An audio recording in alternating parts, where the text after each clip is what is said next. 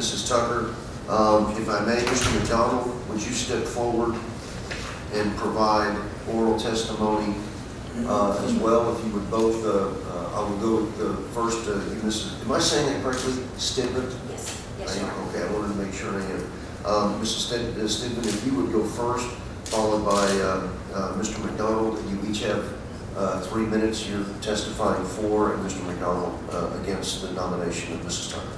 Thank you, Mr. Chairman and Senators. It's a pleasure to be here today to testify in support of the confirmation and the appointment and confirmation of Sarah Martinez. Name and who you represent first, please, for the record. My name is Veronica Vargas Stidvent. I'm Chancellor of WGU Texas, but I'm testifying today in my individual capacity. I've known of Sarah Martinez Tucker for many years. As I'm sure you're well aware, she has a very good reputation within the education and private sector for her commitment to educational access, accountability, and results. I've known of her service to her alma mater, her state, and her country for some time. I've come to know her personally over the last 6 years in my capacity when I was at the University of Texas at Austin. I started a leadership academy there, and Sarah Martinez Tucker was asked to serve as the chair of the advisory board for that program. And I can tell you that working with Sarah Martinez Tucker required me to up my game. Her focus on results and accountability, her analytical approach to solving problems, her ability to work with others to face challenges and develop solutions required that my staff and I work very hard to meet those expectations. That meant that everything we prepared, everything we did, the budgets we submitted had to be impeccable, and as a result, the program was better for her oversight and her involvement. So it is without reservation that I can recommend her to this committee and to the full Senate for confirmation. I am a supporter, obviously, but I can speak from experience about her leadership style, about the way she approaches her responsibilities, and can say without reservation that she exemplifies the integrity that we would want all public servants to approach their jobs with. And so with that, I'm happy to take any questions. Any members, any questions of the witness? Thank you, Mrs. Stidman. You're dismissed. Thank you, ma'am. Mr. McDonald, state your name for the record and your 3 minutes. Yes, thank you, Senators, for allowing me to testify. My name is Tony McDonald. As I mentioned earlier, I'm here testifying on my own behalf as an alumni of UT Law School and UT undergraduate. And I'm testifying against the nomination of Ms. Tucker. When I began to research her background, when the name was put forward, there were some troubling elements, and that's what I came here to testify on, related to Common Core, related to what I later learned, her service with the National Center on Education and the Economy, and a gentleman by the name of Mark Tucker, who has some rather radical ideas about the nationalization of our public education system and some radical changes for our public education system. But I feel like that's been somewhat addressed, and that you're at least able to follow up and be aware of that. What I wanted to switch gears slightly on and focus on was one comment that Ms. Tucker made about private supplements to public employees. She said transparency is key. This is a good thing, but transparency is key. Well, one of the problems that we saw with the forgivable loan program at UT Law was that the money was coming from the UT Law Foundation. And from my study of the Office of Attorney General's report, you can see a pattern of behavior to try to create separation between the foundation and the law school so that the foundation would not be subject to all of the open records laws that apply to this institution, that apply to the law school. And I believe, and I've been made aware of a ruling from the Attorney General that the Law School Foundation was not subject to the Public Information Act. And so I just wanted to focus on that issue. Transparency is key. That's true, but what we need out of these nominees, if they become regents, is an ability to be aggressive in going after the structures that would prevent the public and elected officials from knowing what actually is going on. So I would urge you great caution and serious study of these nominees, that they're going to be capable of doing the job that they need to do to clean up what's happened. With that, I'm happy to take a question. Thank you, Mr. McDonald. Members, questions of Mr. McDonald? Mr. Watson, your first one. All right.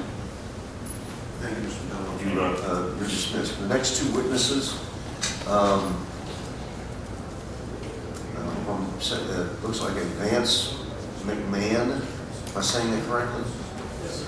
Okay. Vance is testifying for Ms. Tucker, and then testifying, providing oral testimony, Marilyn Gertenslager. Marilyn, there you go. Would you step forward, please? And each have 3 minutes. And Vance, we will start with you. If you would state your name for the record and who you represent. You have 3 minutes. All right. Thank you, Mr. Chairman. I appreciate this opportunity to testify, Mr. Vice Chairman. My name is Vance McMahon, attorney and consultant in town. I'm here in my private capacity in support of Sarah Martinez Tucker. I've worked with Secretary Tucker at the national level on the Commission on the Future of Higher Education, and I'm familiar and worked with her in her work on the two national nonprofits. Secretary Tucker's commitment to education, her intelligence, and her personal integrity are evident by her experience, background, and trust that others have placed in her throughout her career. I would just like to speak briefly about another quality, her keen insight in education that will benefit the state and the UT Board of Regents as it deals with all the education challenges that we face in Texas. If our state's to reach Governor Abbott's goal of being #1 in education, it will have to do a better job of graduating more students from low-income and underserved backgrounds. Our state's growth is a blessing, but it's also a challenge.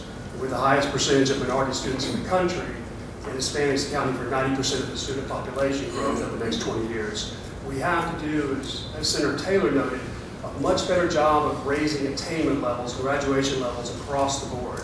We have to close ethnic and income-based achievement gaps, and we have to get more students into high-demand, high-tech fields.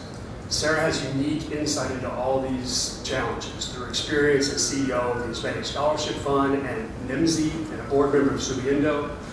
She's gained a deep understanding of and helped solve for the financial, cultural, and academic problems and barriers that students and families face. She's worked to get more students access to rigorous courses in the high-demand fields that are so essential to our future, like math, science, and engineering. She's made sure these students are taught by qualified STEM teachers. She's served at the highest levels of policymaking and pushed to make higher education more affordable, accessible, and accountable. Her work on corporate boards will bring insight into ways to make the UT system more efficient and responsive to the skills valued by employers, and ensure that our taxpayers get the return on investment that they deserve.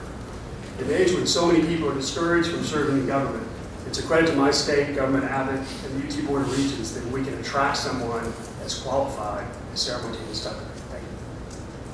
Thank you, Mr. McMahon. Thank you. Mrs. Gertenslager.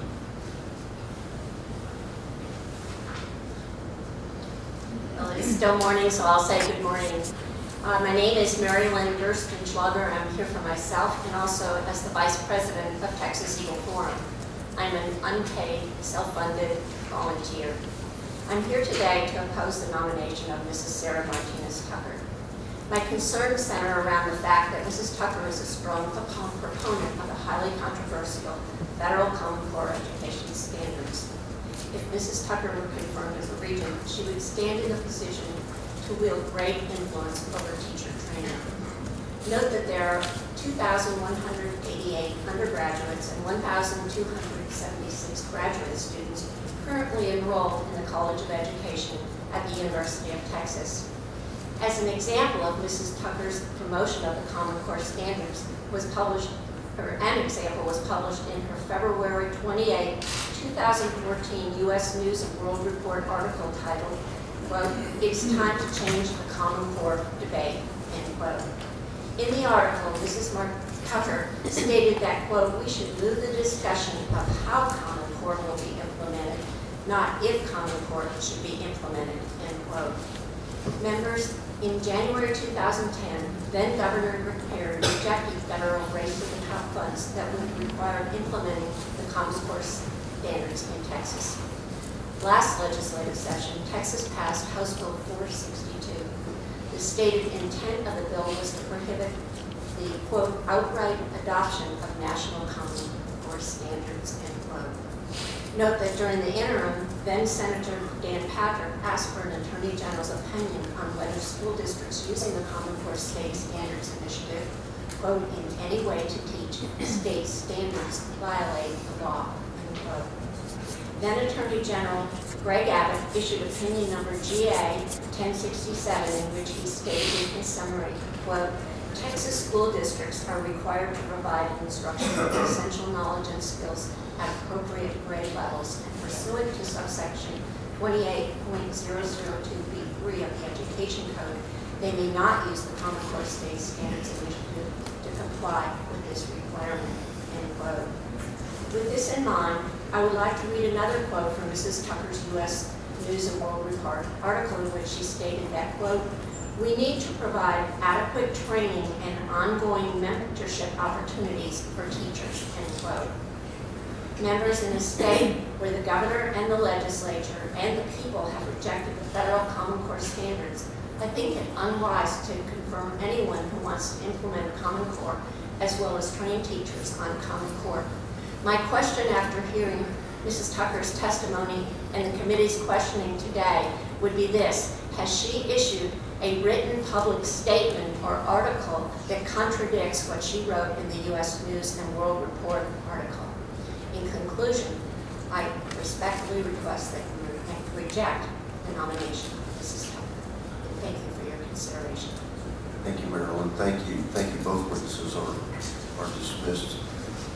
I do have one public testimony wishes to register against but not provide testimony in regards to Mrs. Tucker's nomination. Michael Sullivan, if you would include that in the record, Madam Clerk. Any additional testimony on, for, or against the nomination of Sarah Tucker for member of the Board of Regents of the University Test System? Seeing and hearing none, public testimony is closed. Members, what I would like to do is take a 5-minute operational pause so that your chairman can run out the door here real quick, if I may. Operational pause would mean no. I was going to say that. No, that's a military term. I need to put it in legislative language term. But we will stand at ease for 5 minutes. I know you're watching me over there.